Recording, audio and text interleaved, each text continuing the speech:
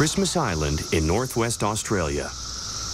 When the rains come to this volcanic island, so do an onslaught of millions of creepy, crawly crabs.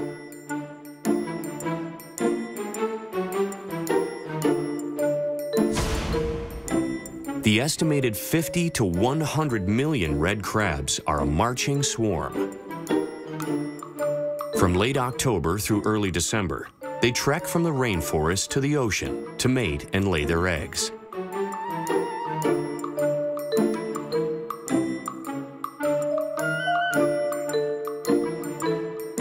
Overwhelmed by the massive number of crabs, residents of Christmas Island try to avoid harming the crustaceans, but millions of the crabs are still crushed every year. Yet these red crabs face another danger: species survival. During the full moon, the females wait until low tide before venturing to the ocean's edge. They can't swim, so if they go out too far, they could easily drown and be washed ashore. Once they lay their eggs by the thousands, they head back to the rainforests.